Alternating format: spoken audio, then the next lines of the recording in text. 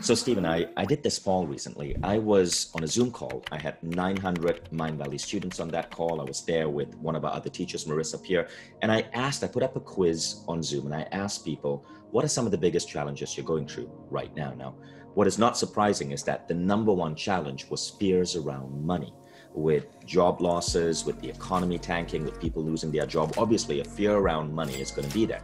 29% of people voted for that. But what I found fascinating and what I wanted to ask you is, there was another group of 29% who voted for another feeling. And that was this, and it tied as the dominant feeling that people were having. And that was, I'm feeling a lack of focus and procrastination. Now, where's this coming from? Why are so many people having difficulty focusing and procrastinating? So it's interesting. Norepinephrine. Let me walk you through a couple of ideas, and you'll totally get this in a second, and then we can talk about how to fix it. It's worth kind of understanding that we're up against a series of fears that the brain is not prepared to handle. We are facing an exponential threat. The brain literally is linear by design and evolved in an environment that was linear, so it cannot grok exponential change. So when the disease doubles, the death toll numbers, the number of sick people doubles, right? The brain can only react to that with uncertainty and anxiety. That's a natural reaction. That's sort of our built-in reaction to this kind of scenario. The other thing is the brain evolved in an era of immediacy, right? Threats were the tiger of the bush variety. You fought off the tiger, you ran away from the tiger, you got eaten by the tiger. Those were essentially your options, right? And when you're dealing with an exponential threat at like COVID-19, what you're dealing with is a probabilistic threat, right? The economy might nosedive. This virus might get out of control and overrun the world's healthcare, et cetera, et cetera, et cetera. The brain doesn't know how to handle probabilistic threats. So it basically redlines and it won't shut off until the threat is gone completely. What fear is in the body, in the brain, is both norepinephrine and cortisol. And a little bit of norepinephrine is great. It's curiosity, excitement. It's, I want to pay attention. Too much is anxiety. Oh my God, I can't stop paying attention, right? So norepinephrine does a couple other things in the brain. Not only does it say, oh my God, I can't stop paying attention, but when we're dealing with a giant threat, the brain wants to limit your options. So the extreme example is fight, freeze, or flee, right? Like in extreme situations, the brain says, okay, can't give you a lot of choices. You'll freak out. Have three. When the challenge is so great that you can't solve it, and that's what's going on, you procrastinate because you've got so much fear in your system, you can't get creative, meaning you literally can't get to the headspace you need to solve this kind of problem.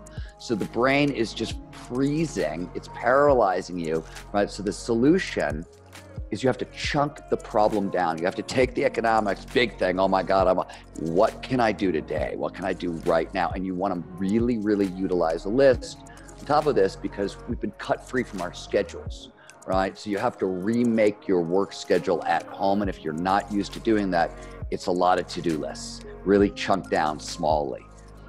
So when you're really up against it, right, if you really want to solve the money problem and the procrastination problem, you have to start with the fear problem. That's the first problem you got to focus on. I love the way you strung all of that together. Now, how would we tackle that fear problem? This is one that we actually have great research on, fantastic research on. Positive psychology has spent 30 years kind of identifying 6 basic things that we should do to tune up our nervous system in a sense. And 3 of them on their energy side and 3 are sort of on the brain side, right? 3 are going to help you tune up your body. 3 are going to help you tune up your brain. On your body side, these are freaking unbelievably obvious, right?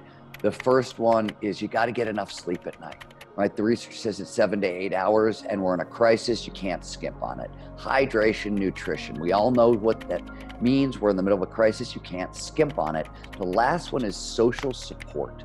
We need other people at a really foundational level.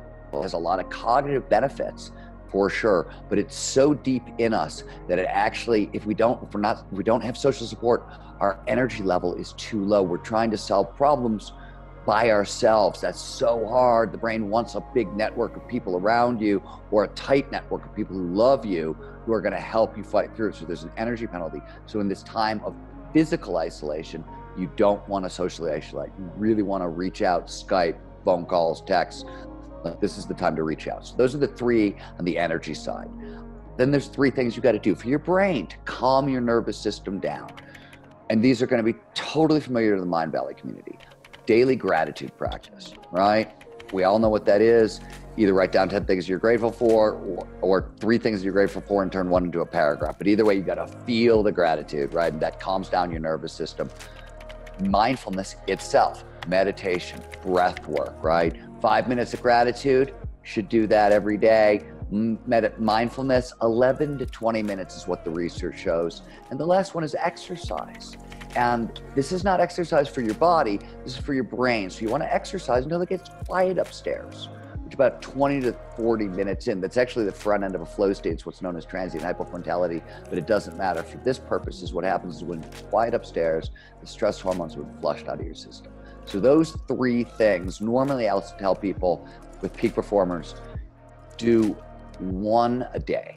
But during a crisis, when you're really stressed, when you really need your brain to be at its creative best, you need to be calm and not reactive. You want to do all 3, and you want to make sure, like normally I tell peak performers with the energy stuff, hey, you could probably skimp on 1 a day and get away with it, right? So if you don't get hydration and nutrition right, if you're hanging out with friends and you got enough sleep, you're going to muddle through. But now you need all 6 on a daily basis as a kind of a foundation for peak performance, as a foundation for performing your best in a time of crisis. And what this is going to allow you to do is really sort of there's a famous saying, right? Never let a good crisis go to waste. A ton is changing. There's a ton of opportunity there, and we can come out the other side of this, if not being ready to seize the opportunity, at least having laid down the peak performance basics, to laid in the habit that when the world restarts, we can come out strong and not burned out and crushed by what we're up against.